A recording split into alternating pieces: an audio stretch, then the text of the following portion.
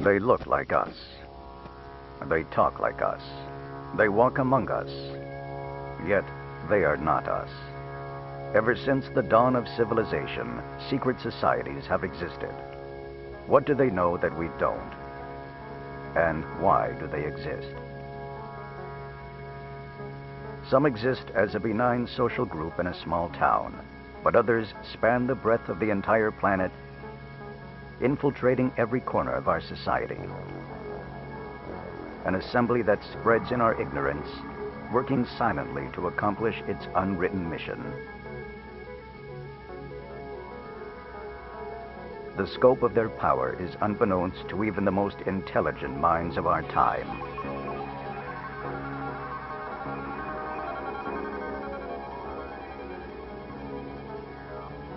Are these groups here to protect us, allowing man to live under their silent watch?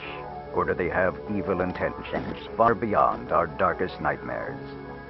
Mind control, secret weapons, conspiracy to overthrow the government, intelligence sharing with otherworldly beings, and clandestine eavesdropping of our most intimate communication. Organizations like the Freemasons and the Skull and Bones existed in complete secrecy for many years. However, we now know of their existence, and we believe their mission to be purely humanitarian. But perhaps there is another organization, one that has yet to be classified, one that exists only under the dark veil of secrecy. It appears to be a peaceful organization, but wary to show itself to the public. The recent manifestation of clues and evidence has prompted interest from truth seekers around the world. You may have seen an octagonal seal or crest with the word Dharma in the center. The word itself, an Indian spiritual term, this is their mark. Why do they exist, and what are they here for? Any clandestine organization of significant stature cannot exist in complete secrecy forever. Documents, stories, records, telling items that eventually float their way to the top of our collective consciousness. Theory and assumptions quickly inch closer from fiction to fact. It is perhaps by piecing these minuscule clues together, one by one, that we start to solve the puzzle. Join us in this Mysteries of the Universe, the Dharma Initiative.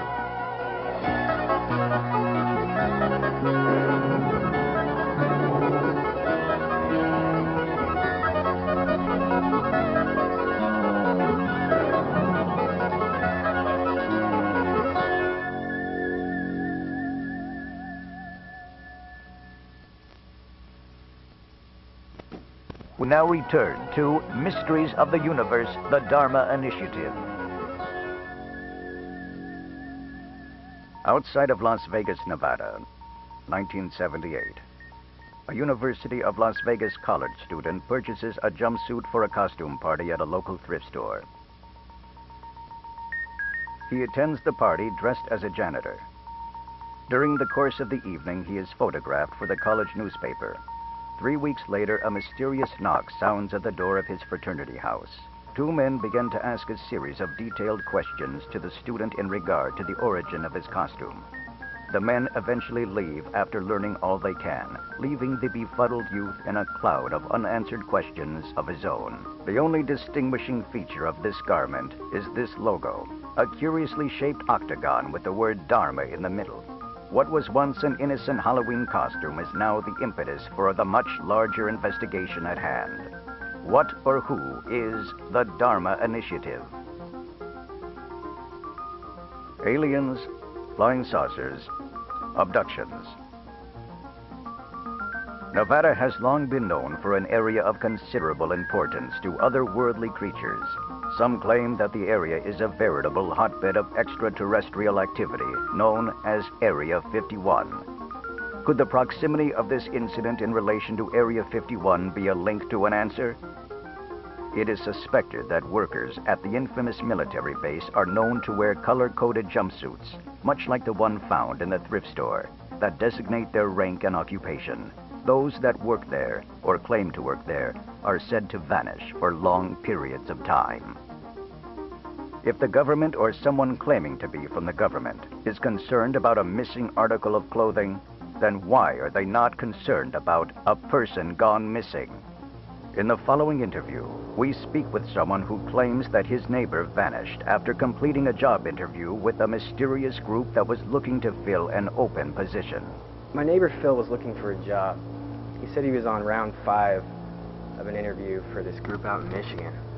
5 interviews is a lot of interviews, especially for a security guard position. Phil said they had him taking all sorts of weird head exams, like ink blots, and just kind of random exams like that. So tell me, when was the last time you saw Phil? Last time I saw Phil. He said something about going back for the last interview, and then I never saw the guy again. Someone came, sold his house, took his car, even took his dog. His girlfriend didn't even know. I called the police.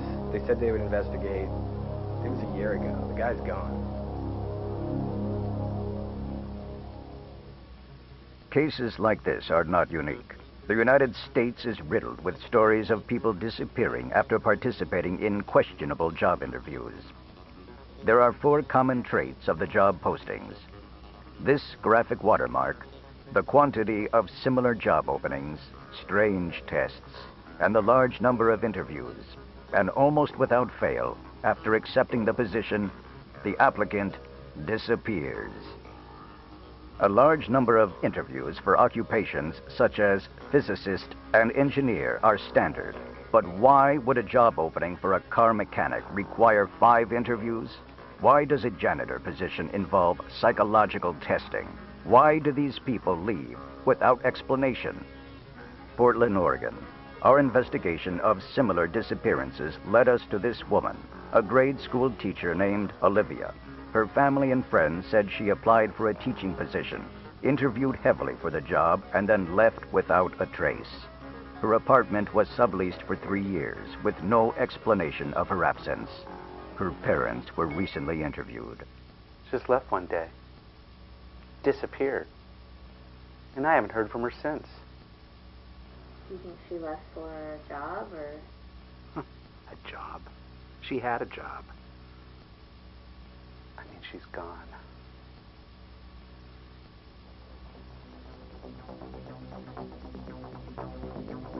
Note the graphic seal in the upper right corner of this preliminary job application. Supplied to us by Olivia's parents, it matches the one on the jumpsuit and job posting. Secret societies are known to use special identifying symbols to assist members in identification of official documents and property. Often used in these interviews is the Rorschach test. This test is used with the psychiatric community to assist in determining a person's mental state. It is also often used on the criminally insane. Here is a list of questions we found for an interview. Why should a veterinarian be profiled in the same manner as a psychotic killer? Intense interviews, psychological tests, disappearances, secrecy. If someone or some group is putting this much effort into interviews, then exactly what type of organization is this? All the puzzle pieces are there, but the more we try to put them together, more pieces are added to the table. An ever-expanding table, and the place setting is serving up mystery. We now return to Mysteries of the Universe, the Dharma Initiative. A church, normally a place for worship, not a place of scandal. This church in Los Angeles has always been regarded as a sanctuary for the mind and spirit. Perhaps there is a secondary element to this church that our researchers pray to uncover. Mysteries of the Universe has discovered that this church has quite a large collection basket. Records state that this church has received funds upward of $1.5 million from a private organization. Observe the octagonal logo in the upper right corner. This is the same image found on the job posting. We have found hundreds of invoices for enough supplies to sustain a colony for quite some time. But not all items purchased make sense. strange requests and purchase orders that cover the most unusual spectrum of mystery.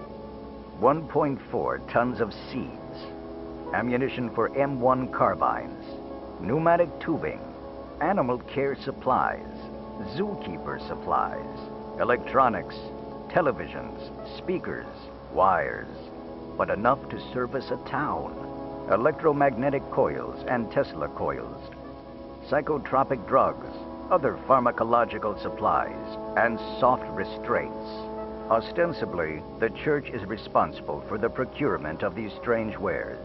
However, our reporters' investigation into the church's financial records have proven there is nothing unusual. Furthermore, a stunning discovery is that the church does not own the very land it sits on. Research into the landowner's name has led our intrepid team to discover a dizzying array of shell companies that have ordered all the unusual supplies. Our investigation brought us to this man, a behavioral psychologist who works at a Los Angeles clinic. He too claims he was interrogated by the Dharma Initiative. He did not wish to be identified. My name is I am a behavioral psychologist with a strong background in pharmacology. The interviews were intense. They also interviewed my colleague. He was a chemist. His name was Oldham or something or other. They asked me questions about every facet of my job, everything I've ever learned, or drug reactions, side effects, even things we were still researching, classified research, mind you. Ludovico, etc. The Ludovico technique. It's where a subject is repeatedly told a series of phrases or images, and upon repetition, the subject may eventually believe they are true. Some believe this may be called brainwashing.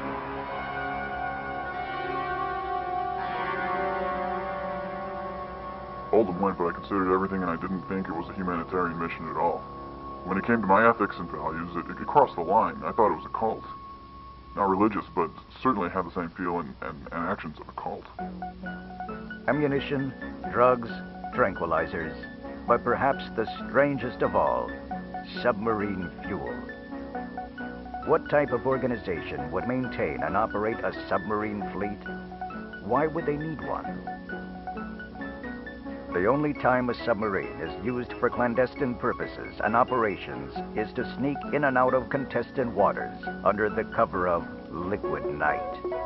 During World War II, submarines were regularly used for transport to areas in the non-industrial locations in the South Pacific not suitable for large ships. Many of these vessels were lost at sea. But could they also be stolen or bought on the black market by the Dharma Initiative? Seemingly limitless resources and tendrils that touch every corner of society. More when we return.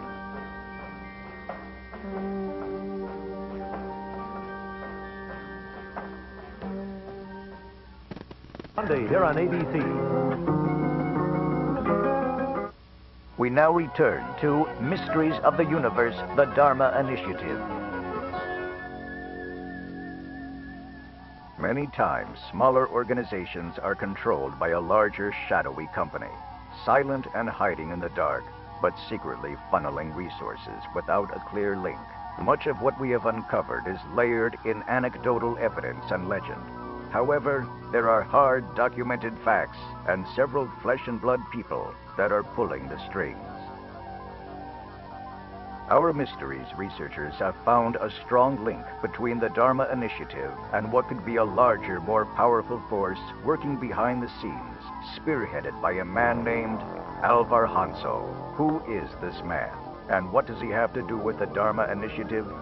Details about Alvar Hanso are shrouded in mystery, but his reputation is made clear through public documents and records.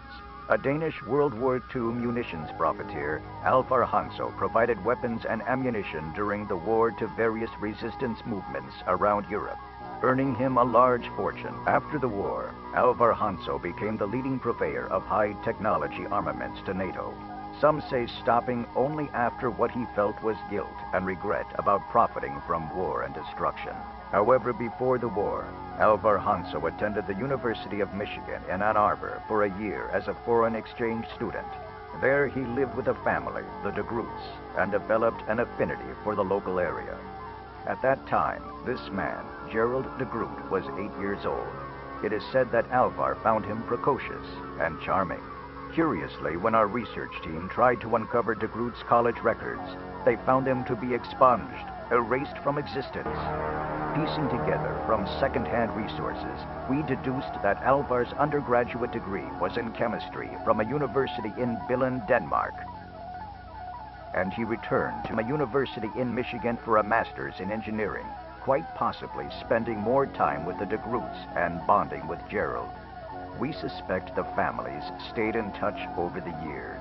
Then, when Gerald was a graduate student in his search of financial backing for his project, the Dharma Initiative, he contacted his family friend, Alvar Hanso, for funding. Who exactly is Gerald DeGroot? We tried to investigate further into the DeGroot-Hanso connection, but were stymied at every turn. Our team went to Ann Arbor, Michigan, to this location of DeGroot's laboratory, but were barred from entry. Barred from the truth.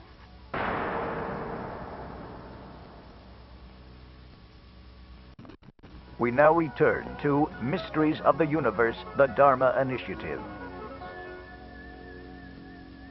A secret organization is only as private as its most public fact. And this we know. The Dharma Initiative exists. As we consider vivid eyewitness accounts and empirical evidence, we begin to shine a light in the darkest corners of this room. When conjecture, half-truths, and myths are pieced together, it stops being science fiction and becomes science fact. There are many things you can do. Be vigilant. Be aware. A secret organization such as the Dharma Initiative is not immune from making mistakes that you can be on the lookout for. For example, a village on the Isle of Tonga. On an otherwise unsuspecting day, the village is the sudden recipient of a 1-ton air-dropped food pallet.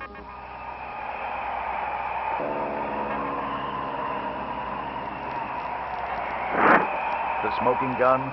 Again, the octagonal logo on a field of white. Every single foodstuff is labeled in this way. Soup, chili, salad dressing, peanut butter, oatmeal, desserts, even beer and rum.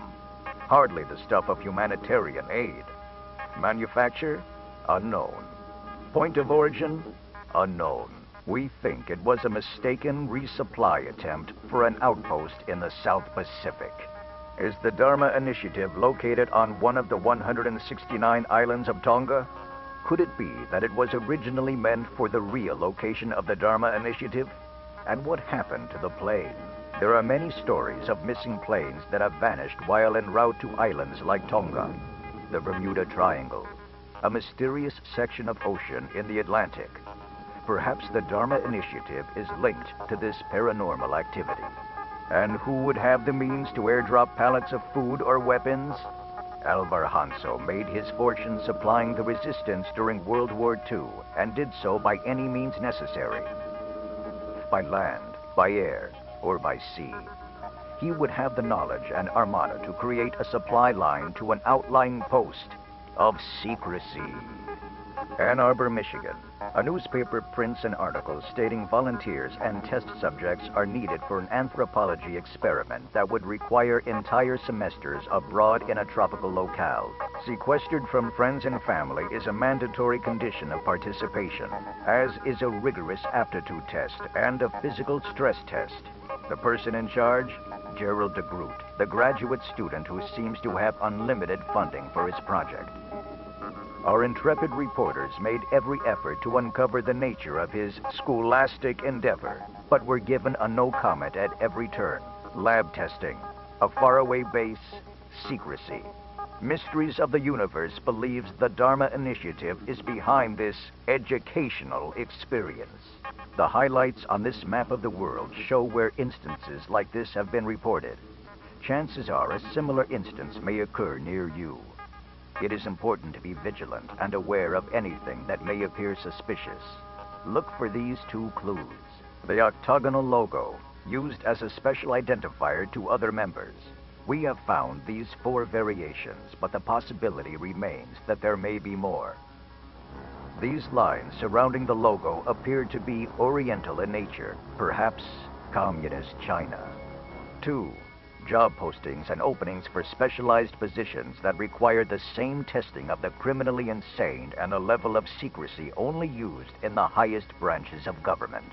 Many pieces of the puzzle are still missing. But one thing we know is that this organization exists. Purpose? Unknown.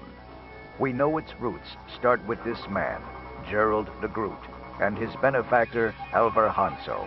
We know it is recruiting for new members. We know that it has the power to maintain a fleet of submarines. It has weapons, an unlimited source of income, ties to the church, and we know it wishes to remain shrouded in secrecy. Update.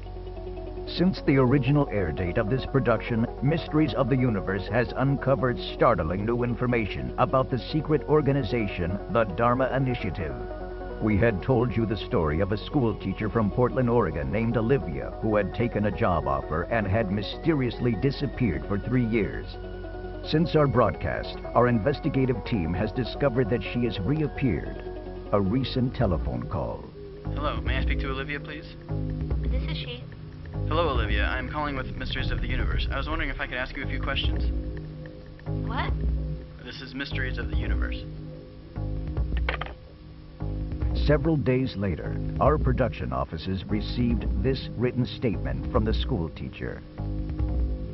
During my absence, I was performing research in the South Pacific. I no longer wish to be contacted regarding this matter. Thank you.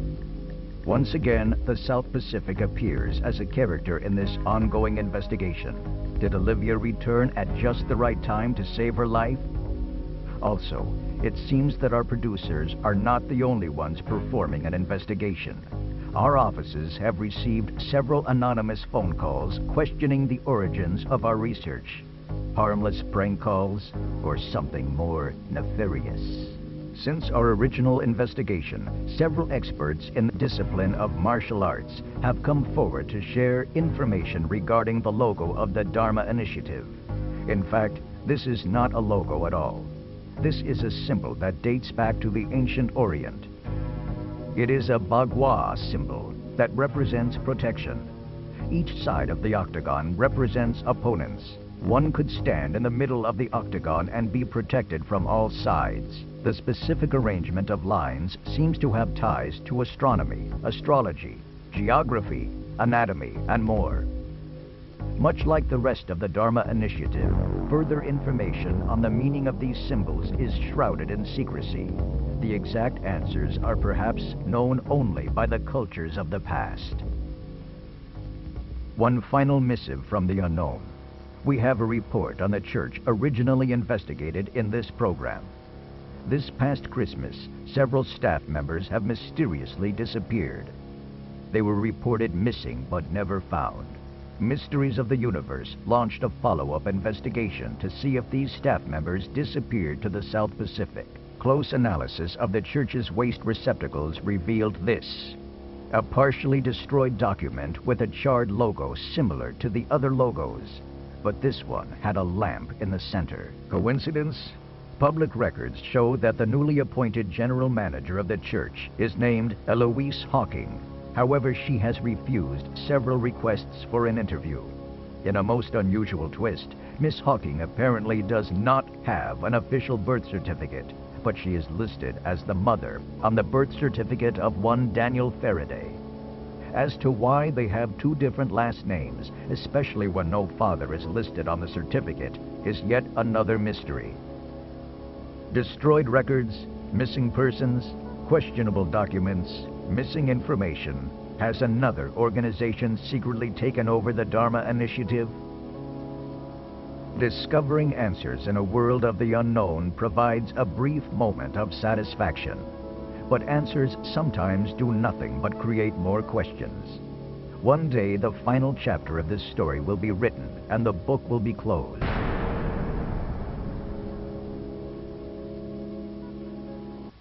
Will the stream of unanswered questions continue? Or will this enigma eventually be pushed or forced into the light of truth? Only time will tell the ultimate fate of this Mysteries of the Universe.